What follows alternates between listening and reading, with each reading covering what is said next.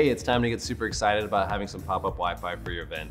My name is Dwayne and I'm with the PopUp Wi-Fi on-site team, and I'm gonna give you a few pointers of how to get the most out of your pop-up Wi-Fi hire.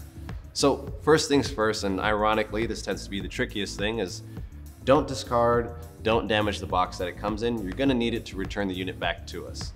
With that, there's a prepaid return shipping label that's also included. What we recommend you doing, just so that you don't lose it, is go ahead and place it over the existing shipping label.